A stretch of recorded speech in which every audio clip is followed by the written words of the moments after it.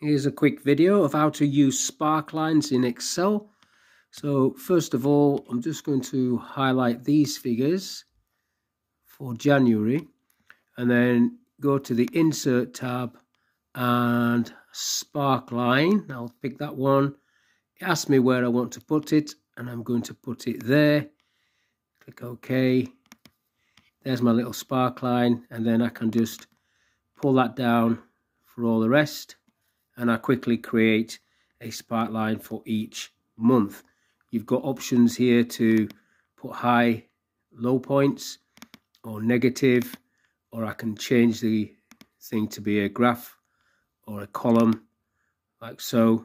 And I can change the figures, and when I do, the actual thing will change as well to reflect whatever that change was. So that's Sparklines in less than 60 seconds.